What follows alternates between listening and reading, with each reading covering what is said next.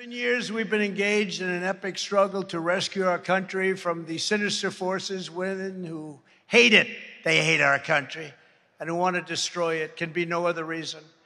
These forces are far stronger than Russia, China, North Korea, and Iran, all put together. Think of that. From within is worse than from without. Because the right leader in America, if you have that leader, you're going to have no problems with those countries. We had no problems. We got it all straightened out. They understood. Would have never, ever had the problem with Russia, Ukraine. China right now is looking like they're going to do something, and they would have never even talked about it. Right now, however, they're putting us in the most dangerous position in the history of our country, and that's to a large extent because of the kind of weaponry we're talking about. Together, we stand up to the globalists, we stand up to Marxists, we stand up to the rhinos. You know, the rhinos are pretty bad. Because with the rhinos, you don't exactly know where they're coming from. The others you know, but with the rhinos, sometimes you find out. And we got to stand up to the rhinos. Communists and environmental extremists. You know, you have environmental extremists, too.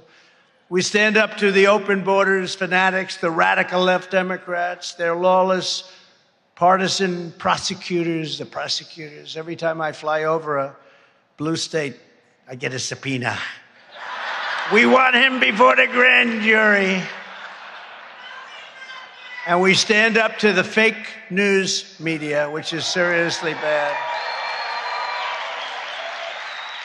And on November 5th, 2024, we're going to stand up to the corrupt political establishment. We're going to evict a totally corrupt president, Joe Biden, from the White House. And we're going to finish the job that we started, the most successful presidency.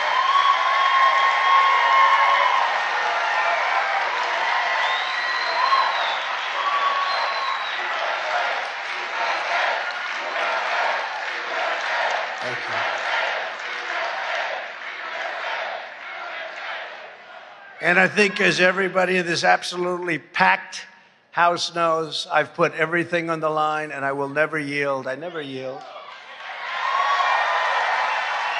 I will never be deterred. I will never stop fighting for you. I didn't need this. I had a great life.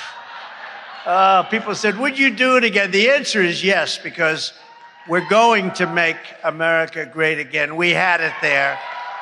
And then bad things happened. Bad things happened with an election, right? Bad things happened. But we're going to make it great like never before. I really believe that. With your vote, we will take back our country from these fascists and thugs, and we will absolutely make America great again. From the beginning, our America First agenda has been an existential threat to the rotten political class that gets rich and powerful at your expense, erasing our borders, cheating on elections, exporting our jobs, and squandering our blood and treasure on endless foreign wars. We were out of all our wars. Everybody said when I got elected, remember, oh, his personality, you're going to have wars, you're going to be fighting the whole world. And it just worked out. Actually, it was my personality that didn't want to make people fight. It was sort of reverse. First time in 70 years that this has happened. We started no wars. We finished some. We defeated the ISIS caliphate 100% and many other things.